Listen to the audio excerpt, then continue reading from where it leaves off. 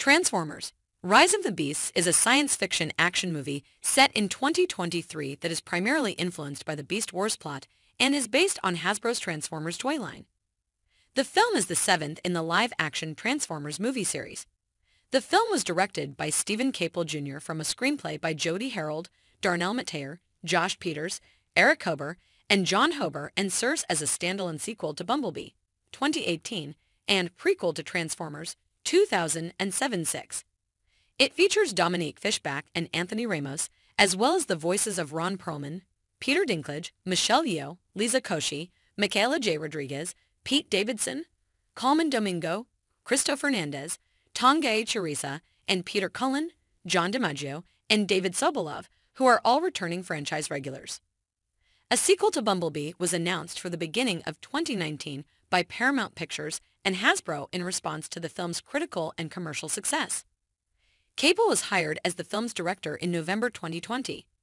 By 2021, Ramos and Fishback had been cast in the leading human roles.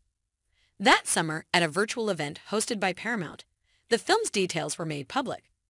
Michael Bay, who also produced Bumblebee and directed the first 5 live-action Transformers films, is back as a producer. Los Angeles, Peru, Montreal, and New York City were among the filming locations from June to October 2021 for principal photography. The planet-eating dark god Unicron attacks the Maximals' homeworld, an advanced Cybertronian race with beast modes.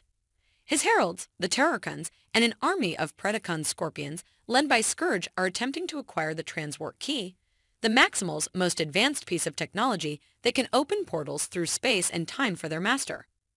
In order to let the other Maximals escape the planet before Unicron devours it, Maximal leader Apelink makes a self-sacrifice.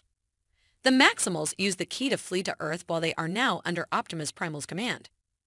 Transformers: Rise of the Beasts premiered at Marina Bay Sands in Singapore on May 27, 2023, and Paramount Pictures released it theatrically in the United States on June 9, 2023. The film received mixed reviews from critics, with praise for its action scenes, chemistry between its human protagonists, and improvements over the 5 films directed by Bay, despite criticism directed at the film's conclusion. Despite having a production budget of $195 million, the movie has made $205 million worldwide.